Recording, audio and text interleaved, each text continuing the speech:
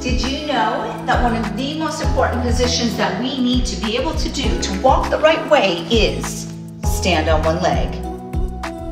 Yes, we are talking about balance. And do you know one of the most overlooked aspects of balancing is your toe strength? So what controls toe strength? It is the 26 small muscles that are found in the bottom of your feet. How do these 26 muscles in the bottom of your feet contract? Well, they contract through isometric contractions, creating tension. And what activates that tension is toe flexion or toe anchoring.